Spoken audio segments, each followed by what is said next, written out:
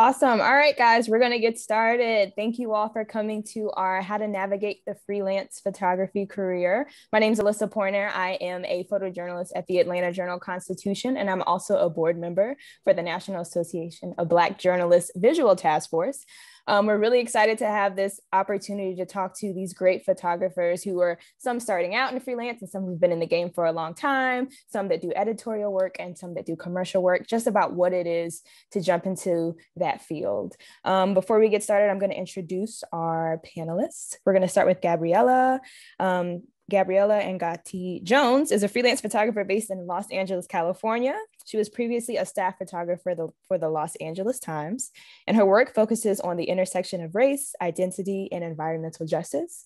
We have Aundre Larrow. Aundre Larrow is a Jamaican-born photographer based in Brooklyn, New York. From his work as an Adobe creative resident, exploring stories across the country, to working on the set of oh my goodness, I can't believe it. Come out. Thank you. Bell's United States of America. Aundre seeks to see the fundamental truth in each human being, regardless of background, cultural, and upbringing. And we have Cheriss May. Cheriss May is a lauded portrait and editorial photographer based in Washington, D.C. She is the co-chair of the photo committee at the National Press Club, a board member of Focus on the Story, an immediate past president of the Women Photojournalists of Washington, an Adobe education leader, and an adjunct professor at her alma mater, Howard University. Thank you guys so much for coming. We're excited to have this conversation, and we're just going to jump on in. So the first question that I have for you guys, and we'll start off with Cheriss, since I feel like you have the most experience. When and why did you decide? Cheriss's titles are like, I was like, I'm happy to introduce her last. I feel like I should put on a sports coat or something. So the first question is, when and why did you decide to pursue a freelance career? I'll tell you, it started when I got laid off, actually. I worked for newspapers doing graphic design, actually. I wasn't even in photography. And I had been 10 years at USA Today and got laid off. And I was doing photography on the side, and I was teaching at Howard as an adjunct at the time. So I just decided to step out on faith and do that, which I was passionate about, which was photography. And I said, you know what, I'm going to give this a shot and, see where it goes. And I haven't looked back since. Awesome. And what year was that? Do you mind me asking? Let's see. That was 2001. Wow. 21 years. That's awesome. No. I take that back. 2005. Okay. Still a good amount of years. That's awesome. Yeah. Aundre, what about you? Why did you decide to get into the freelance world? Yeah, I mean, I want to apologize. My neighbor chose this time to blast music. If you hear I don't know. Anyway, yeah, man, I've had many conversations with old boy and he just is not having it. Anyway, so my background is I was a journalism major. I went to the University of Florida. I was really hoping to get hired for something or as an intern when I was graduating, and just didn't happen. And so really early in my career, if you want to call it that, I really was embracing the idea that photography could be used in different ways. And a really big moment for me was Grooveshark, the streaming music platform that was kind of like before Spotify was popping, but like after Napster, it was kind of a bridge. Now they're sued into infinity, so they don't exist. I interned there, and that was the first time I worked on brand work. And so, I would argue that almost all of my time has been freelance. It wasn't really on purpose. The main time I wasn't was when I worked at Walker and Company for Alyssa. They're down in your neck of the woods now, but they are they are a startup that make health beauty products for people of color. So I worked on Bevel, and I took photos and wrote copy, and a lot of those photos that are on boxes now are still my photos from 2016. And so the big pivot for me was they said, hey, we're going to close our New York office, you have to move to San Francisco. And I was like, no, I'm all right. And so that was it. That was the big moment. And for almost a couple months after that, I did a residency with Adobe for a year. And then after that, I was trying to figure out if I wanted to get a job. And my Adobe mentor was like, why would you get a job? Like, just keep working on what you're working on. And that was 2018. And now, not even counting last year, it's been 2.5 full years or 3 full years of just try to work on the things that I want to work on, but often just having a bunch of small bosses along the way. Wow, it's super interesting. You had so many avenues. You said you did some copy too, in addition to photo work. So it's like you were chopping it up in so many different lanes. That's awesome. Yeah, I mean, I think it was helpful for me, but continue. Sorry, I don't want to take any You're time. good. Gabriella's talk. What about Gabriella? What about you? Why did you decide? You said it seems that you're freshly off of the LATimes staff. Why did you decide to go freelance? Well, I think I originally always wanted to go freelance just because I wanted more control over the ideas and the amount of time I wanted to spend on the ideas that I wanted to do. And so that was like the first reason. And the second reason was like, I knew I had, like, I wanted to meet a monetary goal. Like I wanted to save like 6 months to a year's worth of expenses before I could decide to go freelance. And I was fortunate to be able to meet that goal last year. So yeah, and I just decided to go and just go for it. And I was also like pretty burned out working in newsrooms, especially after last summer. And y'all have probably read everything that happened at the LATimes last summer. So it was just like a lot. And I just felt like it was the best decision for me at the time. Awesome. So two of you talked about a little bit about like going off kind of on faith. I mean, Cheriss kind of said she had to go because she was laid off and she wanted to go into that was 2010. Actually, I was like, I went back 5 years further to 2010. And that was a hard time because that's kind of when the economy curve plumped. Yeah. So tell me what that was like going off of faith. It sounds like, Gabriella, you had more of a plan in place, but Cheriss, tell me what it was like for you to go off on faith and go that route. Well, for me, one of the blessings was because I was laid off, I got a package. So I did have like a cushion in case, you know, I needed to kind of pull from there. But to be honest with you, it felt like freedom.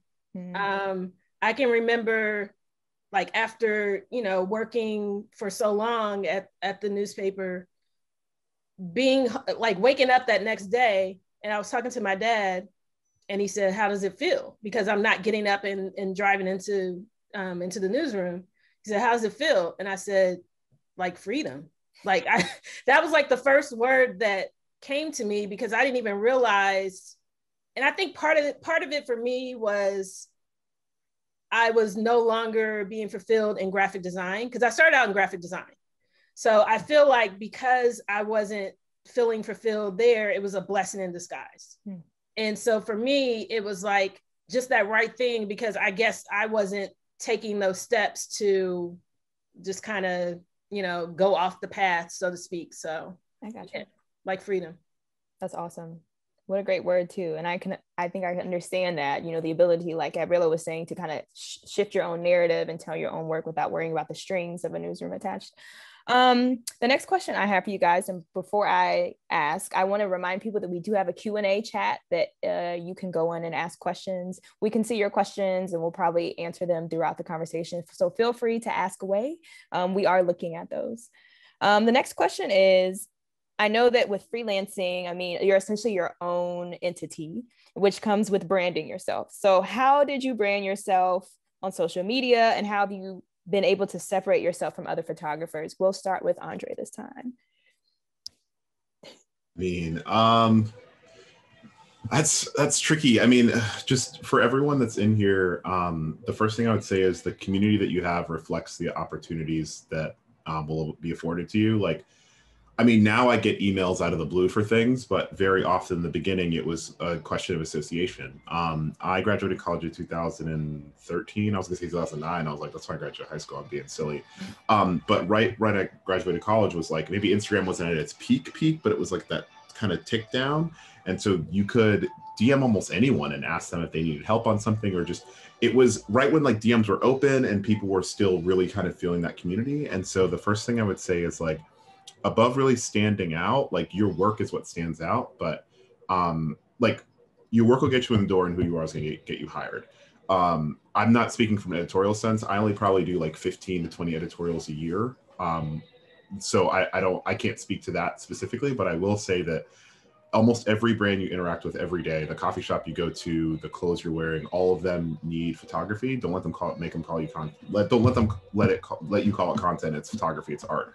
But to stand out, like, you need to make work consistently. You need to figure out ways to dry run stuff. So like if you want to shoot for Nike, that means that, you know, your local college's sports games, you need to be there. That means that if someone has like any sort of sporting company or sporting goods company that is local that you can work with, like you need to be able to do something 20 times before you can produce it at a high level, because that panic when you have that commercial job is very real, and you need to be very prepared for it, because everything you think you're going to do once you're there isn't going to work. So you got to be ready for it. But essentially, really it comes down to like, who is around you? How can you help them? How can they help you to make better things? And figuring out ways to be consistent and have people around you that can work with and learn from, and then also produce with. That's what I would say, like, more than standing out, it's like a lot of times you'll get jobs just because like maybe Cheriss is busy and she's like, oh, I think Aundre can probably handle that. And that way in allows you to then deliver and keep getting hired again and again. So more than a competition, you need to collaborate with the community around you and have them understand who you are and what you're trying to make. That's an excellent point Aundre made. I'm sorry if I could add. Okay, go ahead. Community is very important. So just looking at who is in your community, who's surrounding you, because he's right. Like, it happens more often than not that sometimes I'll get a call, or, you know, my friends, you know, in that community will get a call and they're busy. They can't do something. It's like, hey, here's Cheriss over here, or here's, you know, Alyssa over here. So that is like very important to have that community. Awesome. And Gabriella, do you have anything to say as far as building a social media presence? I mean, I know that like you said, you're kind of starting in, but you have been in journalism before. So how was that? Did you need to brand yourself? Was that something that was necessary? I don't think I didn't feel like I needed to brand myself. The one thing I really focused on while I was at the LATimes was getting verified, because they, first of all, like when you work for a media company, they can literally do it for you overnight. So, and then like, second of all, like when brands see that, they want to work with you no matter what your follower count is, just because what the algorithm works. But I remember, like separately, like I remember I was speaking to Whitney Richardson, who was a photo editor at the New York Times. And I was just like, I was looking at her Instagram and it was just her, like so uniquely her. She was like always posting about her hair and like being weird.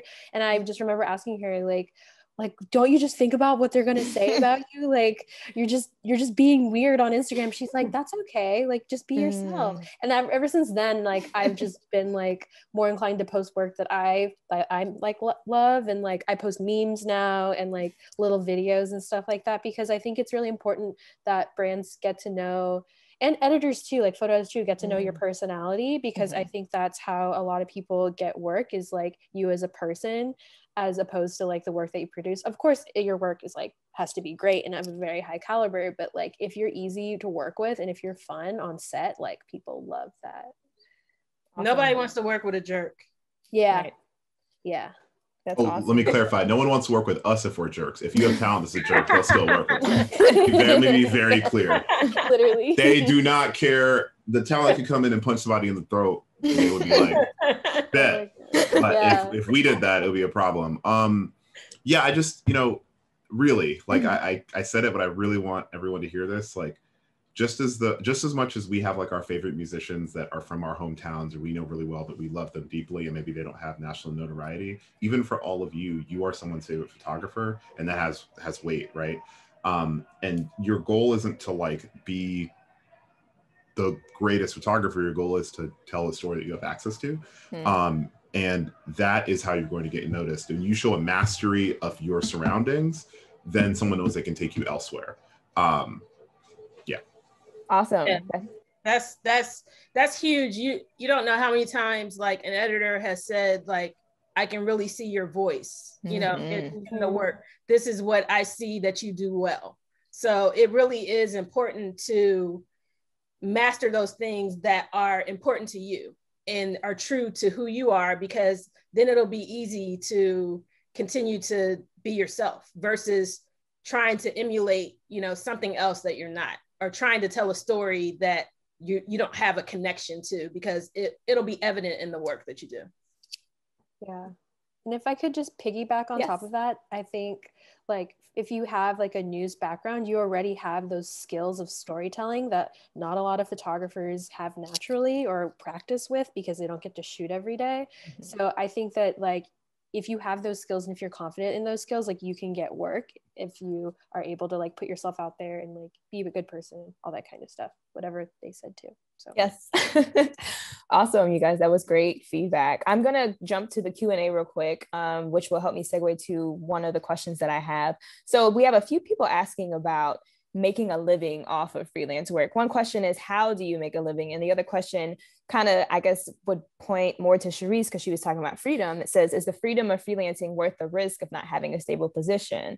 So I think that kind of goes back on the faith and the trust. So yeah, so who wants to, we can all tackle it. Yeah, that's a personal decision on if it's worth it. Because certainly there are things sometimes that I can't do because, you know, I'm waiting on, you know, this payment, you know, to come in from an invoice or something, or, you know, just different. I moved differently than when I moved when I was a staffer. Mm-hmm. But at the same time, it feels like good. Like, I feel like I can focus on those things that I really want to do or that speaks to me, you know, versus, you know, before where I'm, you know, working to satisfy whatever is thrown at me, so to speak. So it's up to you whether that freedom is worth it based on what makes you happy. So this makes me happy. Yes, thinking of yourself, essentially. What makes me happy? What can I do? Does anyone else want to jump in? I would just have to piggyback on that and say, like, yeah, I think that's like the main motivating factor for going freelance is like, how can I be accountable for my own actions and my own happiness, and like weighing that with the risk, the financial risk of it. Because like I said, like you're mostly at a loss. Like I'm on the project I'm working at, like I'm spending so much money, especially on film processing. It's just like, you kind of have to be comfortable with like living on a very tight budget and like keeping your expenses extremely low and investing like basically everything you have into your career, especially when you're like me, when you're just like starting to figure things out in it. And also be okay with not having health insurance. So yes. I love that piece. That's, yeah. And I think that with Cheriss, because you're a professor, you're able to get health insurance, right? So you don't necessarily. So it's I'm an adjunct, so I'm not a full-time gotcha, you know, professor. So I pay America is evil. So I pay for my own health insurance. Gotcha. That's one of the things I have to like budget for to take care of. But it's, you know, sometimes I just have to make decisions on things I can do, things I can't do, or purchases I may want to make that, okay, that's not going to make sense right now. I need to, you know, make sure that I'm able to take care of my health insurance or, you know, do this, do that. So it is very, as Gabrielle said, you have to have a budget and just kind of make those decisions and plans based on that. And then sometimes it, you know, you may get a lot of work in a particular time period, and then you're able to, you know, take that money, invest, or, you know, do other things so that when there is a slow time, you know, you'll still be okay. Awesome. That really answered another question that just came in about, is it stressful for you to line up enough consistent clients every week? You know, even if you have been freelancing for a long time, do you still get nervous about meeting ends meet? And I think you answered that well. It's just like, you kind of have to manage your money, which was going to go into my next question, just about managing money. I mean, you essentially are your own entity. If you're a freelancer, you're kind of your own corporation, your own LLC. So you have to pay taxes differently. You have to kind of watch what you do. Can you all give me, do any of you have a story about how you were able to understand how money was different, you know, as you decided to go freelance? You know, you don't get that consistent paycheck every week. How did you learn about paying taxes? How did you learn about budgeting yourself? I learned because one of my friends who's an influencer and, you know, has shot Converse campaigns and stuff. I remember once we were having lunch and he said that he owes the IRS $20,000 and didn't realize. And I said, word? Seems unfortunate, my guy. But I learned from him.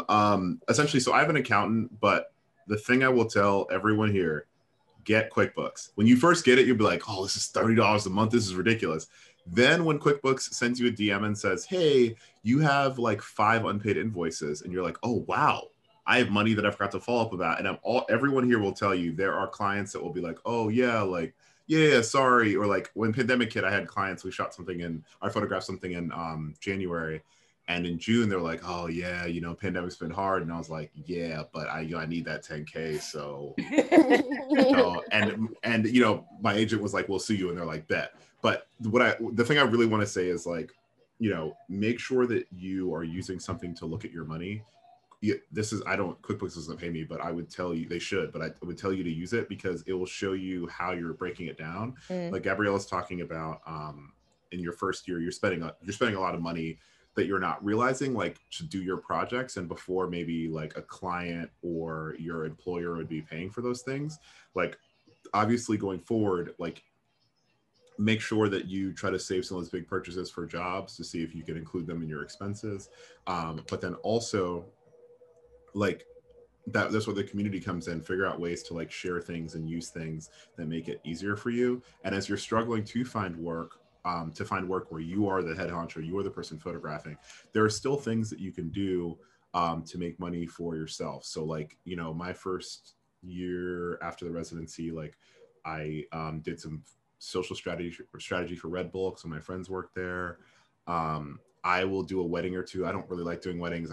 It's stressful, but like if you need it, like obviously being hungry knows no law, so you do what you have to do. But more importantly, in your community, there are people that are doing shoots that need someone to just watch the gear, and someone will pay you $100 for 3 hours to just stand there and make sure everything's good, and that thing's helpful. I mean, someone has robbed me before, so someone to hold reflectors. And believe it or not, those times when you're assisting on things that if it's $1,000 shoot, someone give you $100, not only will that pay you $100 for the day, but that'll stop you from spending money elsewhere because you're on set. And also you'll be with a whole new set of people that will then see you as a viable candidate to collaborate with in the future. And as people that you can just learn a process thing with. So that's BTS, like anything that you can get your hands working with. Like I think people come to these things when they were in person and be like, yeah, all right, I'm gonna get all these contacts and make all this bread. But like not really, it's really, people don't really know you till they see you working. So that's true. Networking, yeah. Money wise, like that's the best thing, is like figure out ways to limit the amount of money you're spending. Whether that's putting yourself in a position where you're only like someone's looking at your money, or you're using QuickBooks or something like that. And then second, in that first year, making sure you have enough money. It's not like, obviously this is NABJ, so like we're not all there have to be some people in it. We're not talking to people whose parents like, I got you for 2 years or something. That's not the case. Like you are responsible for yourself. That's a painful and stressful thing that will eat at you every night. I'm not gonna lie to you and say it doesn't, but like there's a Mindy Kaling quote I really love where she just says like, you know, when I was struggling to eat, I was writing all these scripts hoping somebody would care about it, and I was panicking about that. And then now that I'm supposed to be put on, I'm not panicking about something else. And that's all life is, just transitioning panics. So if you can start to master the panic ahead of you, or be as in control of it as you can, it will reflect better as you progress. And some of you, as you're freelancing, you may decide you don't want to be a photographer. The goal isn't to freelance to do, you know, to go all these steps because you don't know where it's going to go. The goal is to take charge of what is in front of you. Beautiful. Awesome. Does anyone else want to add anything about money? Just like learning about money or learning about how to manage money as a freelancer? And specifically, I just got a lot of questions about how to hound people for invoices or money that they owe you. A lot of people are asking those questions.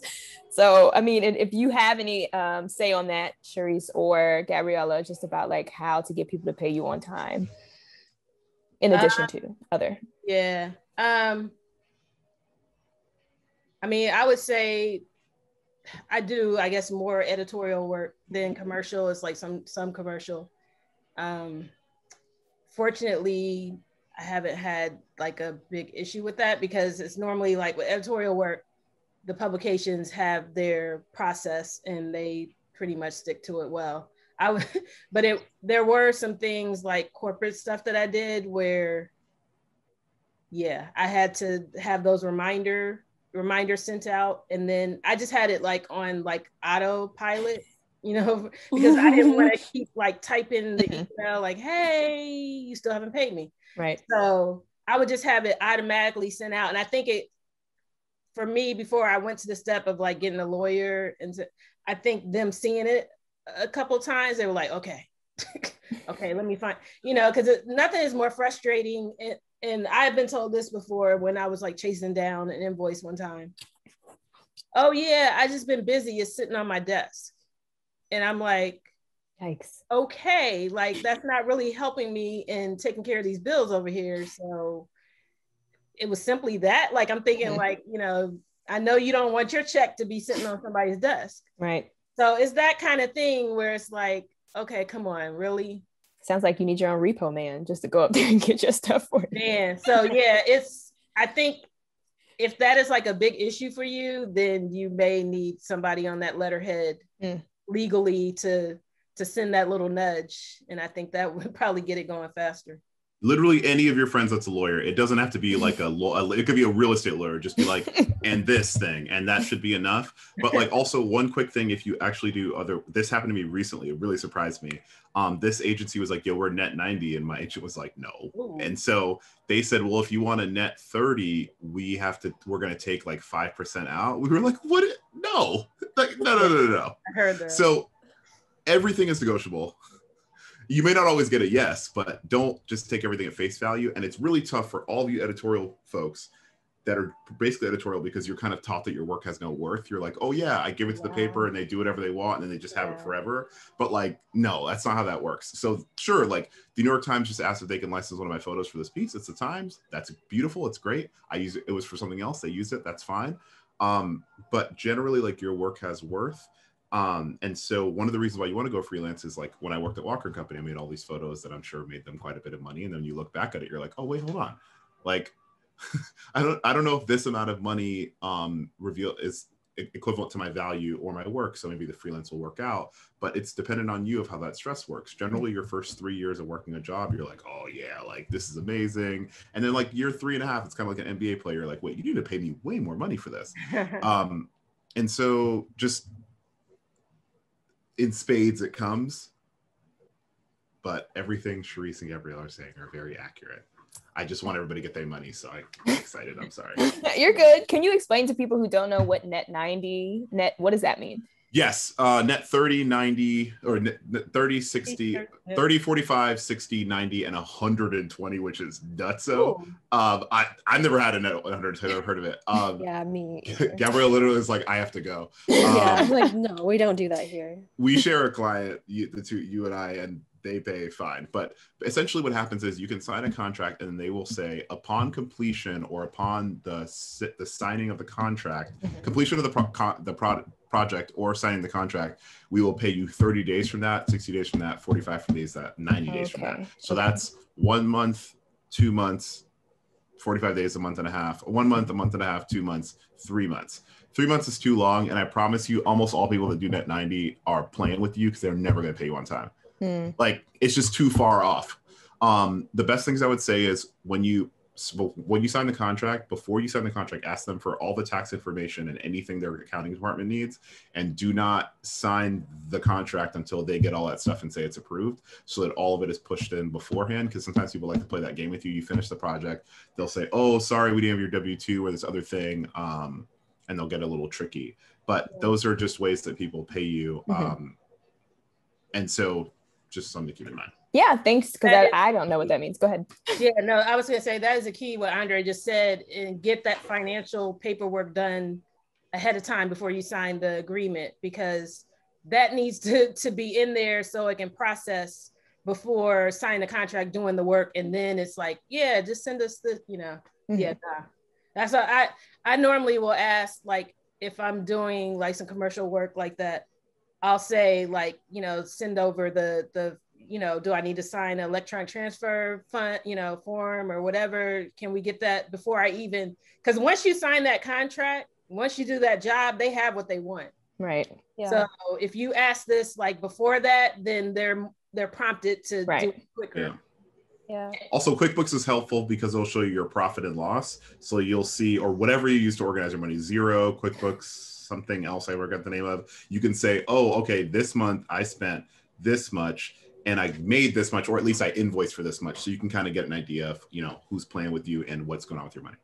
Yeah. Awesome. If I could just like, yes, something real quick is like, I'm super new to this, so I'm like learning this too as we talk about it. awesome. But my friends and I, we do share which clients don't pay on time and which newspaper editors don't pay on time and like don't keep on top of stuff, and we like try to not work with them, but if we do, we just like have that in mind and try to plan ahead. But I think that's definitely, you have to keep an account, like especially with editorial, if it's like an editor that doesn't get to something, like, do I want to do this story, like can I wait to get this paycheck, like is it worth it, like that kind of stuff, thinking of that. So, and that goes back to the importance of community, because you have a community that will let you know, like, hey, I worked with them before, I had issues, or you know, they paid late, or make sure you do this, make sure you ask for this. Yeah. That kind of thing. So yeah, for sure. Awesome. Yeah. Like I wasn't even asking for mileage until my friend was like, you don't ask for mileage? Like, what are you doing? And I was like, oh, so that's an extra $15. So yeah, it helps to have friends. Yes, awesome. That's good to know. I know I heard a lot of people during the pandemic also talk about hazard pay, like things they can get because they're going out into, you know, not the wild, I don't know why I was going to call it that, but they're just going out into the world photographing during the pandemic. Did you have to ask for that? Or editors, speaking more editorial, did you have to ask for that? Were editors more like, hey, we're going to get you this before you go out? How did that work? I only had to ask for it a couple of times. And then other times, if it was someone new I was working with, I would just ask like, hey, this is hazard pay, right? You know, just because I hadn't worked with them. But in terms of like editors that I have, you know, worked with several times, I knew that was, you know, they were on the, or they would say ahead of time, like, yeah, you know, this is hazard pay. Like we got you on the hazard pay. Yeah, I think it was interesting during this is just seeing like what the newspapers like value their employees at, and like seeing the differences between like all the different hazard pays, and just be like, oh, they don't really care. So and some don't do hazard pay. Yeah, and it's like no matter what, it's like no hazard pay. And so were you turning those things down, or was it just like I did a couple of those, and I did it because of what it was.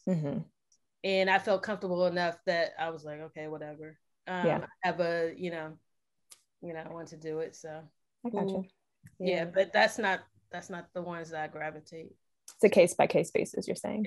Yeah. Okay, awesome. Well, I've got a couple questions about just pretty much making connections in the panel. I mean, in the discussion here, a lot of people are just wondering, how did you get your first assignment, whether that be editorial or commercial? A lot of people are wondering, how do you create a relationship with an editor? Can I cold call them, cold email them?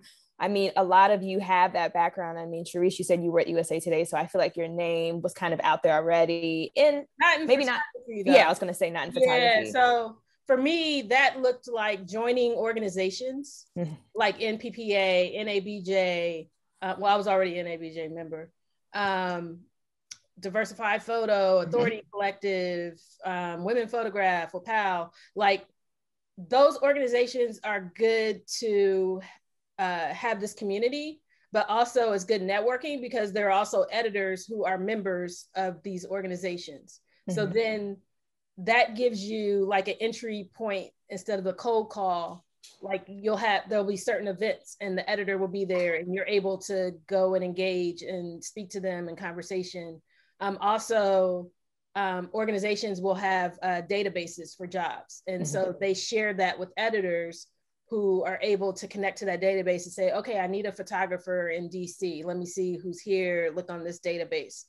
Black women photographers is another great one, and they have a database. So that part is good. And then what it is you have to network.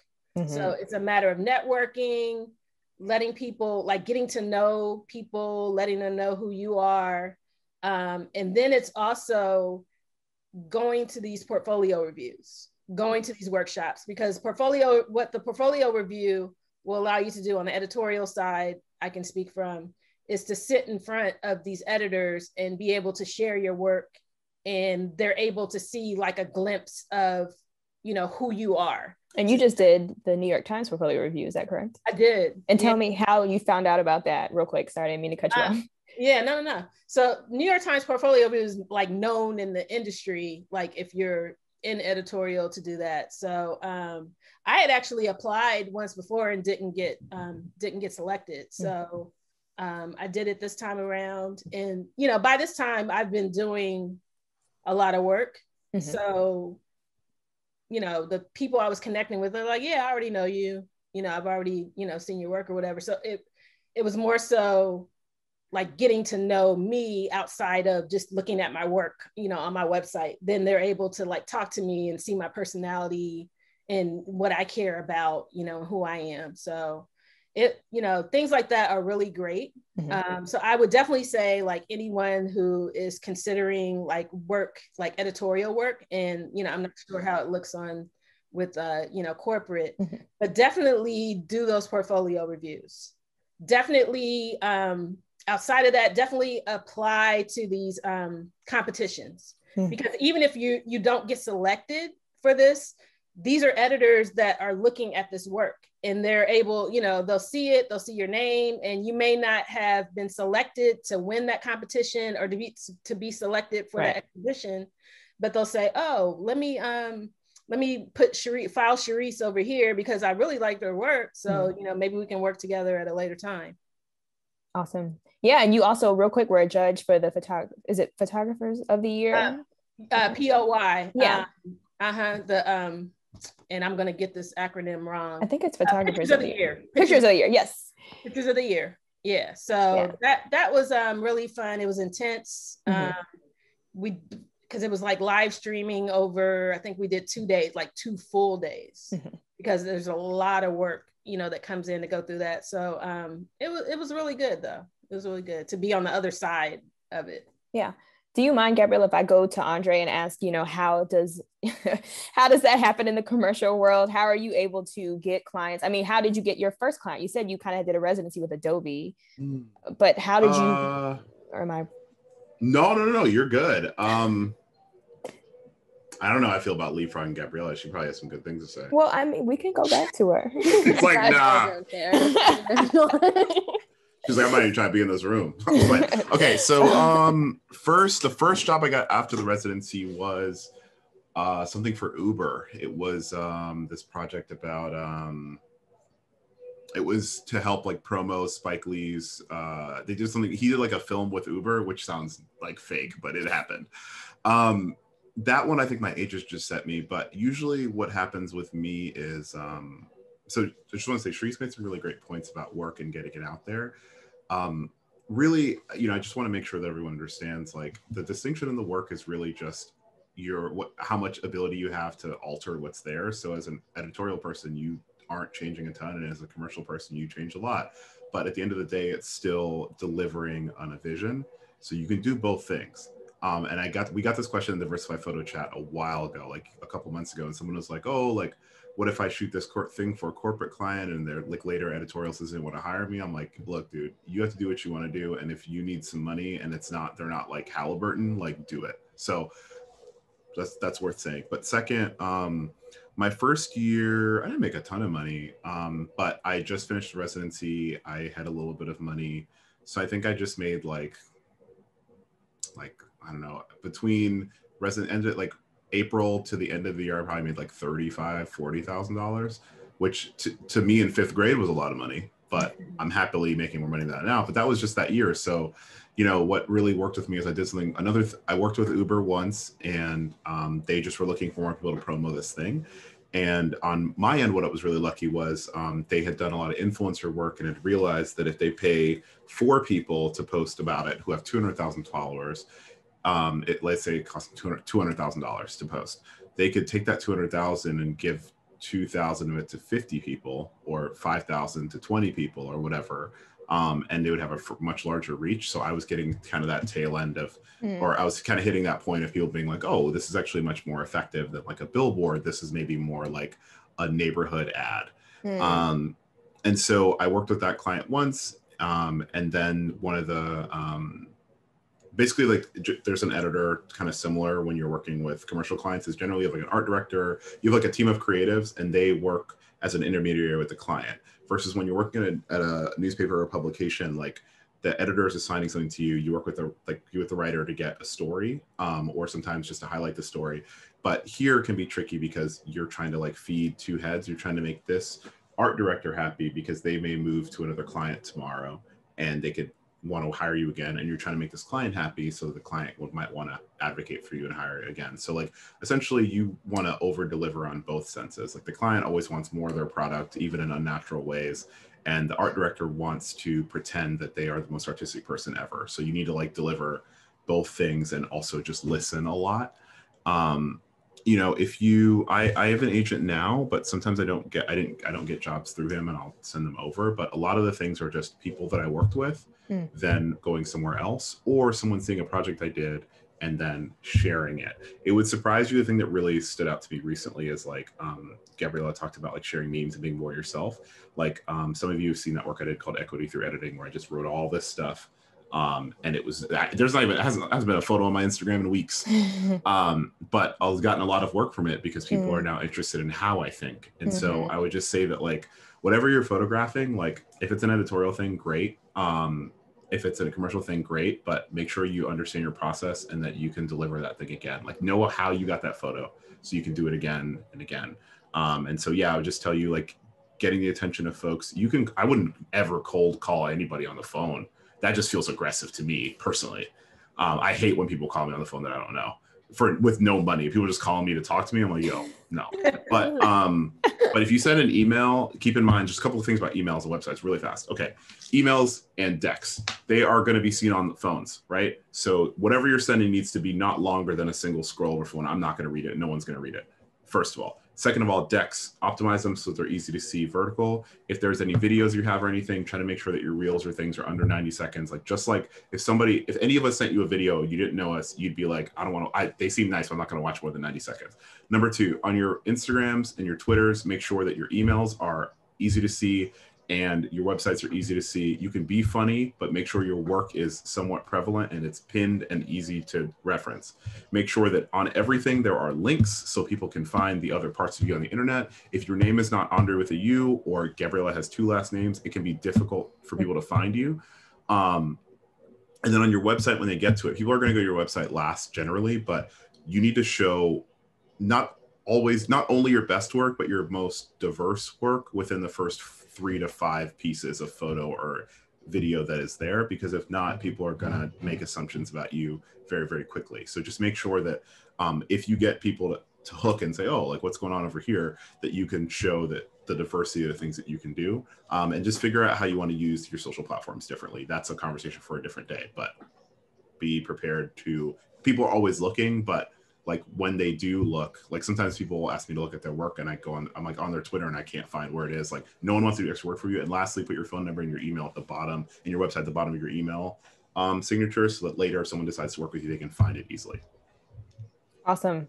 I think that's really good. Sounds like, your website and your social media is kind of your first impression before they even meet you. So they want to be able to get to that information as fast as possible. Unfortunately, people don't have as much patience as they used to back in the day. So they want that information in 2 seconds. If they can't find it, they will skip over you. I've heard so many, conversations with people, editors will be like, well, I was looking at your page, but I couldn't find your phone number. I couldn't find your email. Don't do the contact form. Yes, right? thank God. Like contact forms. I knew if I didn't say it, one of y'all was going to say it. Turn the contact forms off for the love of God. Oh my God. Well, like that's the same equivalence of like, I remember I had a friend who was like, oh yeah, like I keep my Instagram private so it'll make people want to follow me. I'm like, no, sir, that's not how that works. I'm not doing extra work to follow you. So I've had work commission from being seen on Instagram, and I've got commissioned for jobs because people following on Instagram and seeing some work and they're like, because the thing is like editors are like, they have so many things coming at them, all different directions. And what happens is when they're focused on one particular project or story, that's where their focus is. So if they see something that connects to that, it's like, oh, Aundre, like he can do, like we're looking to do this and he's perfect for this. So it's social, like to be honest with you, like I started out Instagram with a private account. But then after like evaluating that, I was like, no, it needs to be open. Like, I don't care like if the person follows me or not, but I want it to be accessible. So right. See. Awesome. Yeah. going back a couple minutes to when Aundre was talking about being able to reproduce photos you've already done before. When I first started like my project on Black Girl Surfers, I did not realize how many photos would get licensed for that. And I didn't realize that like a big brand like Apple would be like so stoked about it. So like one of the things that I was told before I went freelance was like, make sure you have like a personal project to work with, because like it helps you to create, and it helps you to experiment and challenge yourself, but also you're like creating images that creatives and editors can see, and they can kind of get to know you a little bit more about. So yeah, that was definitely something that has really helped me in the last year, is having personal projects are huge. I agree, Gabriella. Like that's the thing, like Alyssa was talking about with the portfolio review. They want to see that. They're like, so what are your personal projects? What are you, because they want to get to know you. Like they want your personality versus, you know, there are a lot of people that do good work, to do great work, but what sets you apart,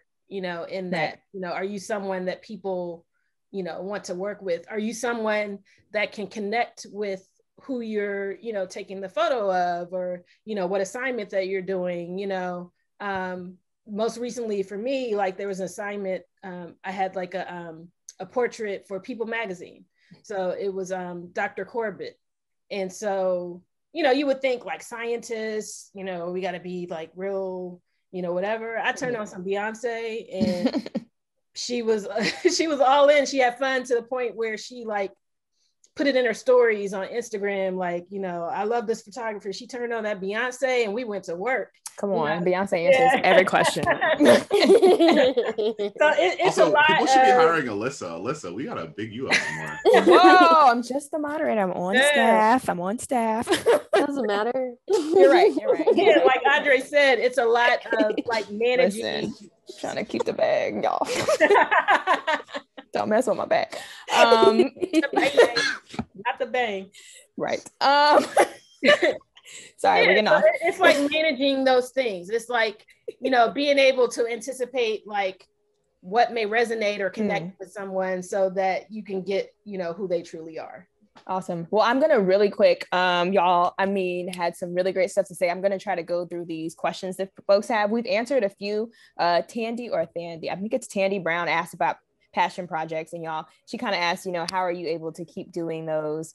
But you all answered that question. Another question about that I saw was about, so someone had a question about portfolio reviews. They said they're not really familiar with the process. What is a portfolio review? Do you want to answer that, Cheriss, since you just did one? I can, or if anyone else wants to. I mean, a portfolio review is where you're able to sit down in front of editors and show your portfolio, show your work, and they give you feedback. You know, they tell you things that can help you in like tightening up some things. They tell you what they see in your work or your voice and what's good. And then what it is it's the opportunity to follow up with them. It's the opportunity to connect, so that they say, hey, yeah, let's connect, let's contact. Are you open for assignments? You know, let's work.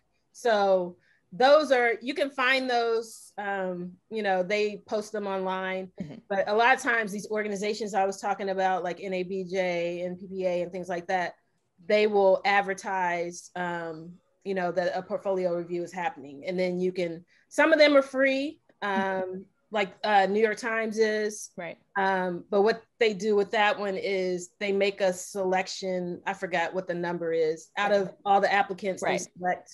I think they said it was like over 3,000 this time, and they selected like 100. But then there are some that you pay, you know, to be able to attend the review. Right. I want to quickly plug in that the Visual Task Force of NABJ is actually having a video portfolio review coming up soon. We kind of closed the application process, but it was free to NABJ members.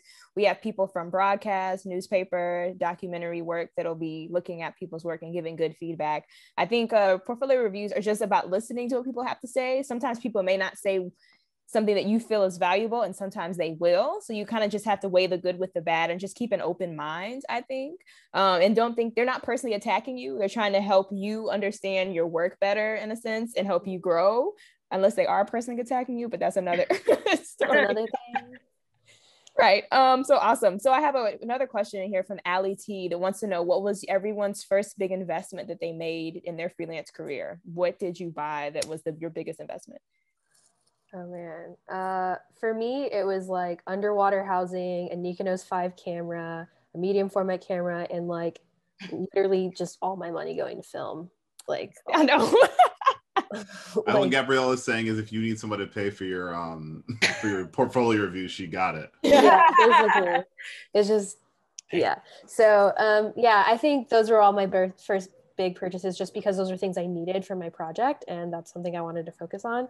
So yeah, and that wasn't all at once. I'm not like that, but that was over like a span of like 5 years that I accumulated. So were you doing that while you were working at the paper? Yeah, were you just buying the papers. I was like buying stuff. I was like saving up money. I was like, developing things on the side when I could afford it. And it was rough, but we're here. You did it. You did it. Anyone else want to answer that one? I'm trying to shoot through these because I think we're going to end at 8. I got studio lights, camera gear. And like Gabriella said, mine was like over time. So what I would do is, as I got paid, from jobs, I would reinvest that into getting equipment that I needed to be able to do, work that I wanted to do that I didn't have, So I would rent gear to figure out like, what was going to be best, and then reinvest. Smart. Very smart. I am a big fan of not spending my own money. So for those of you that follow me already. Tell us how. Oh yeah, nah, I'm not, man. No. After I answer this really quickly, I do want to go back to something Gabriella said about licensing. I think she should talk a little bit more about that, because I know that you guys was incorrect. Some of y'all would be able to take some positive things from that. So basically what I'm trying to say is that there are many brands that sometimes are evil adjacent and want the ability to just be associated with a artist of color. And so if you wait for the right time, or you meet someone, you can maybe not have to pay for something or rent it or borrow it, or just try it out long enough. So sometimes, y'all know me, or you've seen my work, and you'll see that sometimes I'll like try a Hasselblad camera, or like I'll, I even shared this thing about some Apple stuff today. Like, just at the right time, if you can show, hey, I am someone in your target market, and everyone else, or not everyone else, a lot of the people that you portray using this are white, there is a chance where you can borrow, keep, use some things from them, just because they need another voice that'll occasionally give them feedback. Now, just like other things, if you're not comfortable with that, just buy it straight up. But for me, sometimes it's actually kind of amazing, because you're like, oh, well, I didn't actually have to pay this, and I didn't have to pay for this, and I don't have to pay taxes on this. So this is just kind of exists in the space. So there's like different trades that you could do, or things just to put it out there. Yeah, I don't want to be more specific than that. I got you. That's awesome. So licenses, you can win gear. Sorry? Some competitions you can win gear too. Like the prize is, gear. So there's that. The prize is gear. If there's brands that you follow that are like responsible on social, or they seem like they're doing different things, like you can say like, oh, I'm going to go on this trip. I'm going to try this thing. Can I DM you? I'd like to talk about this more. Like it'll take a while to get in the habit of it. But like, once you figure out ways to be strategic, it can be a good way, like without being, yes, that's all I'm going to say. I'm not trying to lose any of my money. I gotcha. I don't want to be like Aundre said. So you were saying something about licensing. I don't know how quickly, Gabriella, you could talk about that. Yeah. I mean, any of you all jump in, because I am still, like I said, learning about it. But basically what happens is like someone reaches out to you and they're like, hey, we really want to use this picture for, reopening California or whatever. And we want this picture of your friends. So you are able to, depending on like the circulation, how many people are going to see it, and then the client itself, you get to come up with a rate to charge them. So, and then you own the rights to the image, and then they, for like, I guess in the agreement, you can put for like this amount of time, like you can have this image. And then if they want to renew that, they can pay an additional sum of money. Don't get caught in the in perpetuity trick bag on the licensing. And, sometimes companies will reach out and say, we'll give you credit to use this. Don't get caught in the credit trap too. Like, you know, they have money, they can license. You say, oh, you want to license the image? Let me send you my rates. Yeah, don't misunderstand what I just said as allowing someone for credit. What I'm saying is, if you proactively need some, no, not you. I'm talking to the audience. No, ma'am. I would never disrespect you like that. What I mean is that if you need something and you are already on the way, and you can say that you use this thing on your way, like it can be helpful. And for those of you who are like, I have 600 followers, who cares? Trust me, they care. They care, because the feedback is more important than the posting of the thing. Second, so what they're saying to you is every single thing you have has value. So think about even like for the 90s babies that are used to getting those like AOL discs and the new Windows things, like those landscape photos, those photos were licensed in perpetuity. Every time, like, just really fast, this is usage. There are a couple different opportunities for usage. So there is OOH, which is out of home. So that's when you like get home and you get like a postcard in the mail from like Anthropology. That's like, we're having a sale. Then there's Billboard, which is on a billboard. There is digital, social, and then you can break those up between paid use and organic use. Paid use is like, you know, Gabriella has this denim jacket brand, and I take some photos and they put like Facebook ad money behind it. That costs more than organic use, which is just her putting it on social. Why? Because essentially the usage gets scaled up in terms of price based on if it will directly bring that brand money. Right? So if you get that out of home thing and it tells you there's a sale, you're much more likely to go on there to spend money than you would otherwise. So just if someone asks you if they can license something, ask them what they're going to use it for and for how long. And so it's going to cost more money to use it for 6 months, 3 months, 6 months, 1 year, 2 years, forever. Right? And also remember that forever is rough. And lastly, that anyone that you use in those photos should get paid, because models, their faces should also, their likeness should be paid if they're in association with a brand.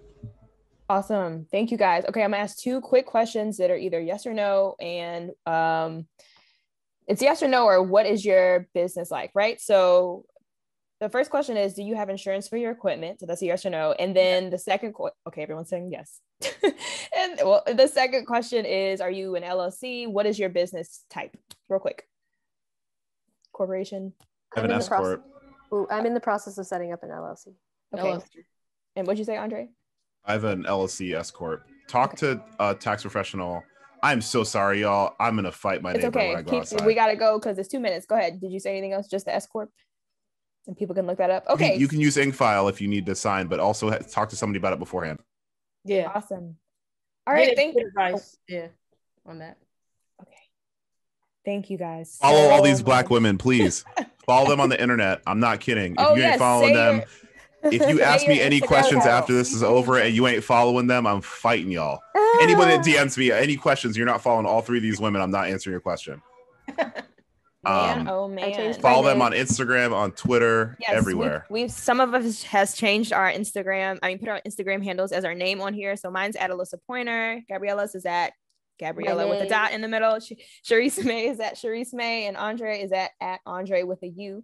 Thank you guys so much. This conversation, I believe, was really great. I learned a lot. I hope you all were able to expand your knowledge on things. We got a lot of great thank yous from folks out here. So shout out to us. And also, if you would like to follow the Visual Task Force on Twitter, we are VTF NABJ. We are a group that likes to promote Black photographers, graphic designers, anything that's visual and editorial. We'd really like you all to follow us. We do Mondays where we put out jobs that we find on the internet.